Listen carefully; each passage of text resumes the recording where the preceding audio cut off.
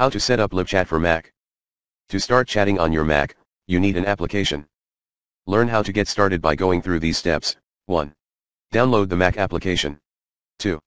Next, double-click the downloaded file. 3.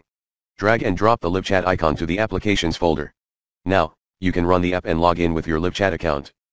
If you don't have a LiveChat account yet, sign up for a free trial. How to uninstall LiveChat for Mac. To uninstall the LiveChat for Mac application, you need to go through the following steps. 1. Open your Applications folder. 2. Locate the LiveChat app. 3. Drag and drop the app to trash. Alternatively, you can use the secondary click on the app and select Move to Trash option. 4.